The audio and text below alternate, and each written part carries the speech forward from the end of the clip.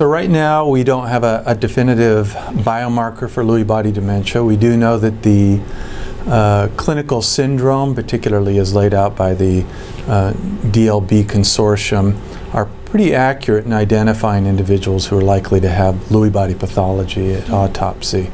What we're finding, though, is a lot of people who, especially those who have Alzheimer's and Lewy bodies together, frequently do not fulfill the full clinical diagnostic criteria. So because of this issue, the NIH has funded a number of studies, including one that we're a part of, the Dementia with Lewy Body Consortium based here in the US, and there's efforts in Europe and Japan as well, to start to look at whether blood, spinal fluid imaging, biomarkers can help us better identify those who truly have Lewy body dementia and those who have maybe Alzheimer's or some other kind of dementing disorder. We know, generally speaking, that people with dementia with Lewy bodies and Parkinson's dementia as well, which both fit under that umbrella of Lewy body dementia, that we tend to see less atrophy in the brain on MRI. It's not very specific, but when you see somebody with sort of the classic Lewy body dementia symptoms,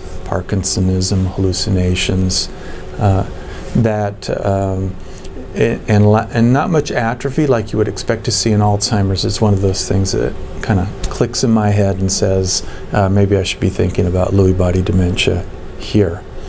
The dopamine transporter scan can be helpful, although there are some patients, especially in the dementia with Lewy bodies, where dementia precedes the Parkinsonism.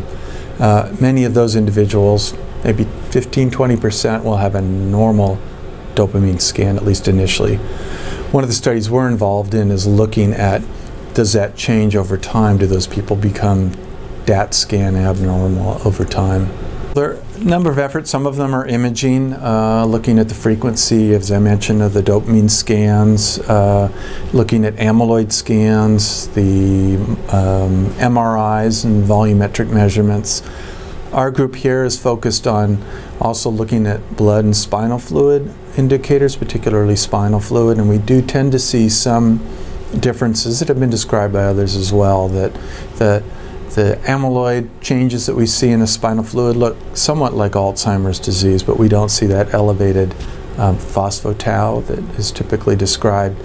And the alpha-synuclein measurements are not quite ready for prime time, but we are seeing that there is maybe some signals there that we can combine with the Alzheimer markers to give us a better idea.